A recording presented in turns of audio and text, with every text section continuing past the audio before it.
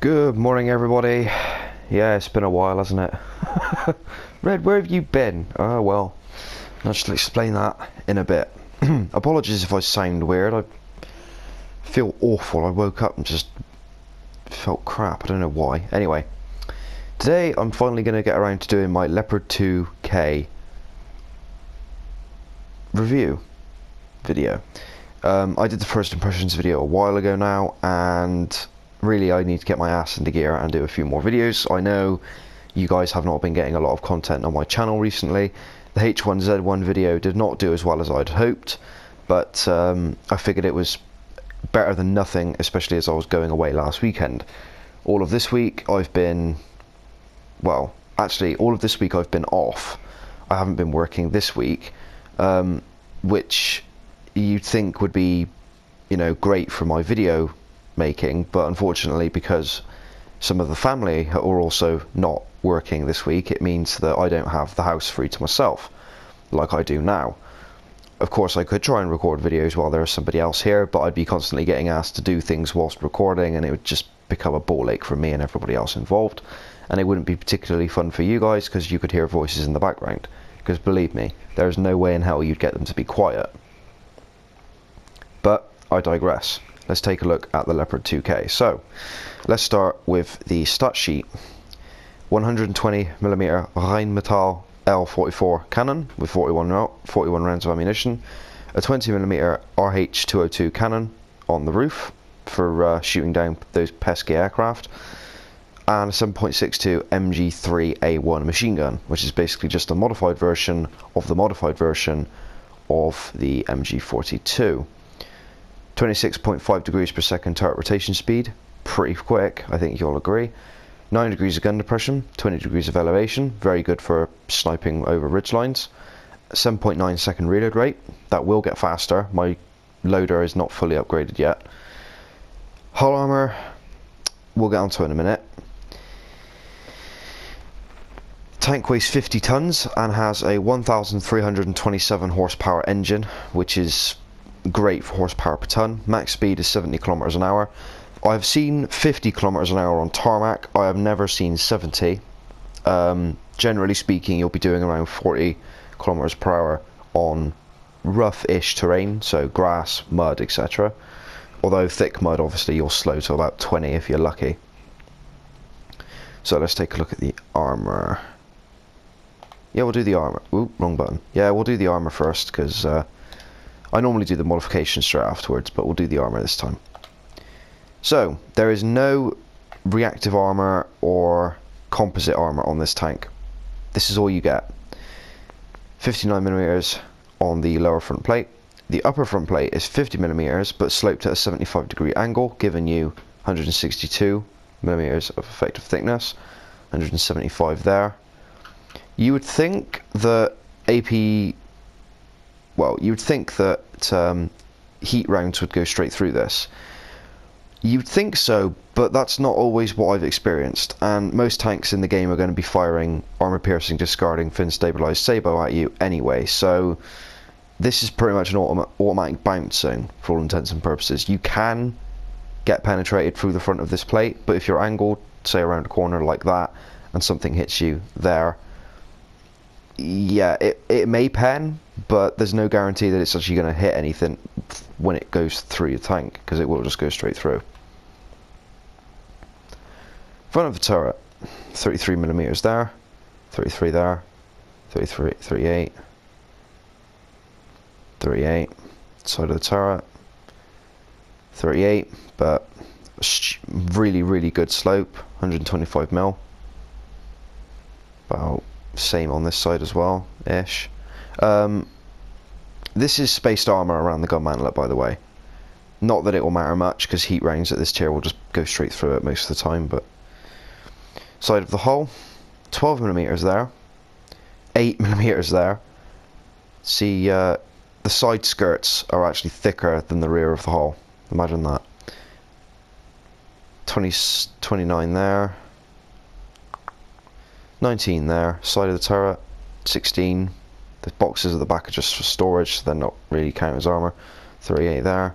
Rear of the hull, 12, 12, Rear of the turret is a box, but if we go here, 29. Top of the turret, 20. Top of the hull, 20. It's not very well armoured, is it? But it is quite fast. It's very much a Leopard in this regard. We have spaced armour. Wait, hang on a minute. This thing does have composite armour? Somebody's been lying to me. Holy crap, it does have spaced armour. Well, what do you know about that then? I don't remember this being on the model, unless I've missed something. Yeah. It turns out it does have composite armour, but this is not composite in this... Well, it's not actually, it's spaced armour, with an air gap in the middle. So the idea is that the air gap will allow heat rounds to... the jet of superheated copper that they shoot out of the end when they penetrate armour is basically distorted by the fact that there's just open space in the armour.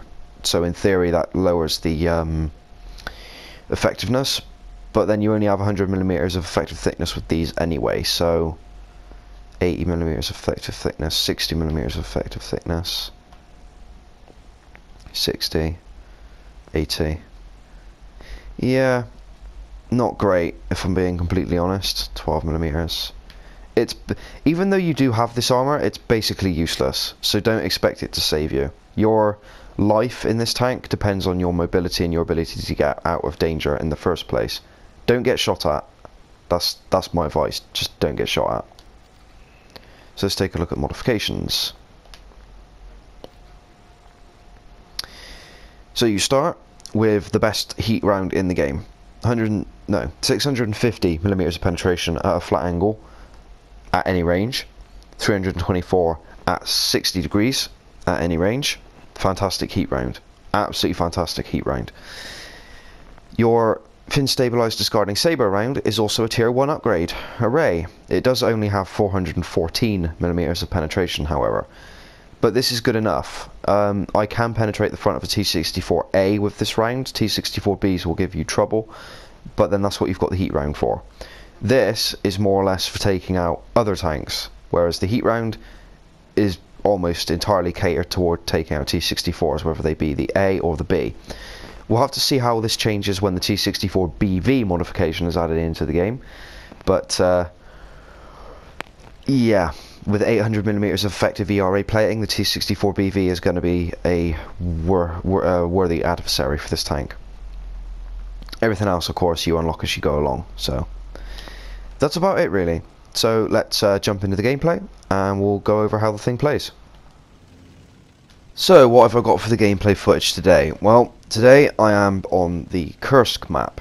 Not very often I actually show footage of this map really, considering it's quite fondly thought of as one of the worst maps in the game by a lot of people I speak to, but it is what it is. This has actually been on my hard drive for quite a while and I haven't gotten around to... I've been prepared to make this video. I mean, the gameplay footage is the hardest part of doing these reviews. 2 T-64s to my front, T-64B. Yeah. No, sorry, a T-64 and an MBT-70. Yeah. I said the heat rounds were good. Anyway, sorry, getting back to the point rather than distracting myself. I've had this footage on my hard drive for quite a while and haven't gotten around to making this video yet. The hardest part of actually doing these reviews is getting good enough gameplay footage that it's entertaining for you guys to watch, like that for a start, and at the same time finding gameplay footage that I can pick holes in order to point out some of the weaknesses of the tank, because I like to try and review vehicles in the most well-rounded there we go, well-rounded way as possible. It doesn't do you guys any favours to watch me get 8 kills in the tank, think you can do it yourself by doing exactly what I did, when in reality I just got lucky, and getting killed, and then coming back and complaining because you didn't do as well as you thought you would. I don't want that to happen, so the way I do this is, like I said, I try and get well-rounded videos. You'd known that that was such a tongue twister. Oof. So, having taken out the MBT-70 and the T-64B, I am now in the A capture point. There's going to be an awful lot of running around in this match, which is good, because it shows you the maneuverability and the speed of the Leopard 2K. Now, as I found out in the comments section of my video and from one of my friends and subscribers who happens to speak far better German than I do, I mean, my German is not fantastic, but it certainly is not brilliant. It certainly isn't crap, but it certainly isn't fantastic either. Told me that the K in the Leopard 2K is actually for Kanon, not Kyla, as we thought it was. This basically means, or basically identifies this vehicle as being the version of the Leopard 2K that, well, had a cannon rather than a gun/launcher. At the time the Leopard 2K was produced, or at least being built, the general weapon used at the time was this gun that had been mounted onto the KPZ-70 and the MBT-70. So people kind of figured that they were going to go on to using the same gun, which, as we know, is a gun/launcher. It can fire ATGMs. The Leopard 2K's gun in War Thunder, however, cannot. This is no bad thing, though. I'm not a huge fan of ATGMs anyway. I still have not ever played a ATGM vehicle, not a specific ATGM vehicle anyway. The first vehicle I got with access to ATGMs on it was the BMP-1, which I actually rather enjoy playing, even though the ATGMs on that thing are dreadful, or at least the standard ones are. I haven't gotten the upgraded ones yet. So I am now on my way to reinforce my team at the B capture point. There are quite a few enemy players up near the northern end of the map. Most of the players that come south, the two T-64Bs and the MBT-70, I have taken out, but I can't seem to see anything just yet, so we're going to continue going in this direction. As you can see, they're roughly 50 kilometers an hour over just fields, basically, which is as to be expected. The vehicle can do 60-65 kilometers an hour on tarmac, but I don't think I've ever hit 70, at least not when going level. Any tank can hit 70 kilometers an hour going downhill if you throw it off a big enough cliff. One of the things I'm not a massive fan of on this heat round at the moment, and this is probably because I've been spoiled by the T-64's fin stabilised discarding Sabo rounds, is the velocity. Now, there's nothing wrong with the velocity on this shell, it's just because I'm not used to it. But the slower velocity of the heat round as a standard round is a little bit misleading to begin with. I've fired at vehicles 10 meters away, well that's a bit of an exaggeration, maybe 200 meters away, and missed, but been able to knock out vehicles from over a kilometer away. Curious. Thing is, with fin stabilized Sabo, Jesus, what's wrong with my English today? With fin stabilized Sabo, it's basically point and click at the majority of ranges, out to say 800,000 meters, which is nice, but that's balanced by the fact that you're not always going to penetrate. Whereas with a heat round, this heat round to be specific, you are going to penetrate no matter what you hit. Obviously, if you fire at vehicles with spaced armor, you're not going to do as much potential damage if you penetrate, assuming you do penetrate, but it's not going to end badly for you, I can assure you. As a little bit of a side note, one of the reasons I haven't been uploading a lot of videos recently is because I've recently bought The Witcher 3 Wild Hunt. Yes, I know, the game is about 3 years old at this point. The reason I've only just bought it is because it was cheap. I had to go out yesterday and I happened to be walking past a game shop. I've recently got paid, so I thought, what the hell, I'll go in and have a look. I was planning on getting Star Wars Battlefront 2. As it turns out, people decided to skip giving that into game shops and just throw it in the bin immediately. So that was a no-go. The Witcher 3 was only £17, which is quite cheap as far as PS4 games go. Although for a 3-year-old game it is still kind of expensive, I suppose, but I've heard nothing but good things about it, and I've always wanted to play it, so I figured, what the hell, I might as well buy it. And it's done nothing but absorb my life for the past 2 or 3 days. Even the side quests are like main quests, man. They put so much effort into making it more... I mean, even though you walk around a town and notice repeated character AIs, and repeated like AI appearances, it just doesn't matter. It doesn't break the immersion of the fact that you feel like you're actually walking around where, you know, in this place as Geralt. I do really like it. Some of the missions in particular I've kind of struggled with, but the fighting mechanics in the game are kind of complicated. This is fastly becoming a Witcher 3 video, I do apologise, but I'll just finish and then we'll crack on. The fighting mechanics are kind of strange. You can parry, like you can in Assassin's Creed, but that doesn't work against monsters and stuff. That only really works against humans with swords, which is fine. Humans with swords and monsters also have stamina meters, but they don't seem to go down very quickly. And then there's the fact that you have heavy and light attacks. Heavy attacks do a shitload of damage. Light attacks do basically none, but are a lot faster.